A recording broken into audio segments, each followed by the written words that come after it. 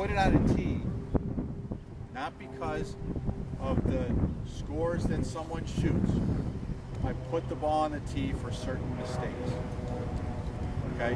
If I had a 2 handicapper that came down too steep into the ground, I would have that person on a tee because I want to shallow his swing out. It doesn't have anything to do with his level of play. He's a 2 handicap. It's because he's digging the ground up too much. He needs the ball up off the ground to help round his swing out. I'm going to give him baseball swings, practice swings up off the ground to shallow his swing out. Okay? The tee helps that.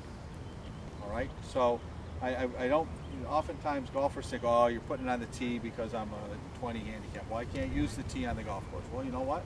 You're not on the golf course right now. You're in a lesson with me and you're trying to improve.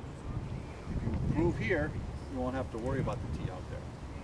That's my answer to that, because you get that question. Well, I can't use the tee on the golf course. Well, you can use it 18 times, and you can use it on the par 3s. And right now, we're not on the golf course. Right now, we're trying to improve, and we're trying to hit better shots. And for you to hit better shots, for me to fix your mistake, a tee is advantageous. You do a better job there, and you're not going to have to worry about it on the golf course.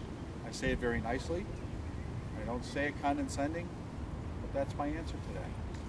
I don't want them to feel like I'm putting it on a tee just to help fix their impact because they can't hit it off the ground. No, it's because of the type of mistake you have.